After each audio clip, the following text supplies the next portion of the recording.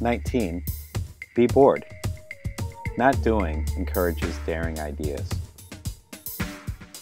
We talked today about powering through pain, fatigue, and exhaustion to reach our entrepreneurial goals.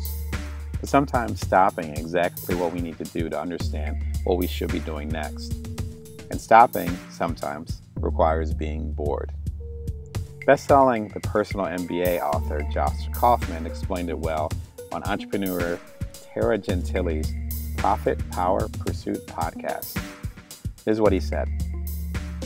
I'm actually thinking about taking the internet out of my office entirely. The more you can make it harder for yourself to focus on anything else, that's valuable. I think there's a lot to be said for strategic boredom. Just removing all the other things that could be potential distractions. Just get rid of them temporarily. And if you can make what you want to do the most interesting thing that you have in your environment, then a lot more gets done that way. Kaufman calls it strategic boredom. Whatever you're doing, whether it is a strategic session, a pitch deck, or new manuscript, it has to be the most interesting thing happening in your world at that moment. Your social media timeline, mindless busy work, and other potential distractions have no place here. Personally, I found my own work elevated when I minimize the amount of focal points I have, which sometimes means physically unplugging the internet. When is the last time you allowed yourself to be bored? If you can't imagine it, then you likely fear it. Here are 3 reasons why it scares us. Number 1, we waste time being afraid of wasting time. Boredom is considered a bad thing today as we associate it with unproductivity. We always want to feel like we were busy by being on social media, going on business trips, or doing all-nighters for the business. However, our most insightful strategies and ideas happen when we are walking somewhere, taking a moment to think, or actually resting for the moment. In fact, a recent study cited by the Harvard Business Review found that we are more productive when we take time to look at nature. Having been raised in the city, I associate nature with boredom well into adulthood. And perhaps you did too. As the study shows, though, nature is really a catalyst for us to pause and access the moment. It gives our brains a chance to process and strategize and avoid potentially time-wasting moves in the future.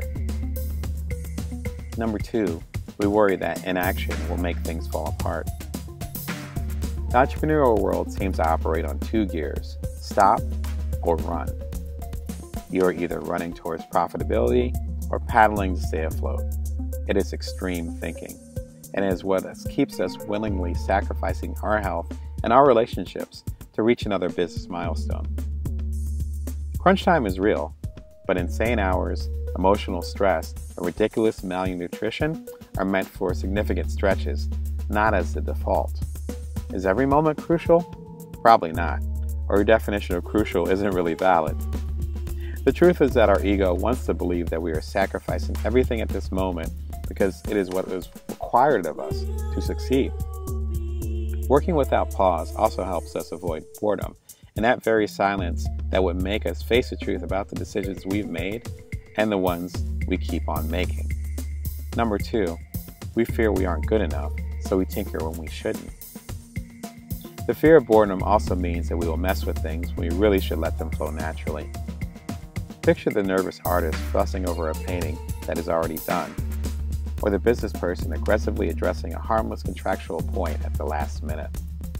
We have the ability to destroy all of our hard work simply because we can't just sit still and shut up.